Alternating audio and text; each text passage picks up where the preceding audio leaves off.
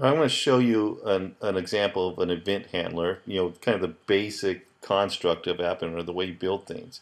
And what I'm going to do is I'm going to make it so when the user shakes the phone, um, something will be said. It'll say, "I'm shaking." Okay. So I'm going to grab an accelerometer sensor, and this is just something that it can tell if the phone's being shaken. You can also do more advanced stuff where you actually know, the direction and how hard the person is moving the device. Okay, and I'm also going to grab from the media. I'm going to grab a text-to-speech component. This knows how to talk.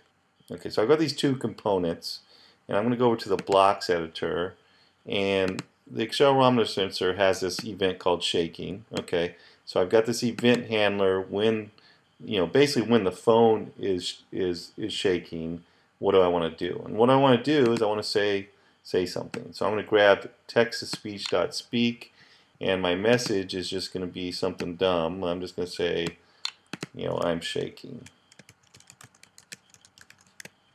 I don't think the exclamation mark matters to the guy. So I've got my phone here, and you can't see this, of course. So you're gonna have to take my word. I'm gonna shake it and see if I'm shaking.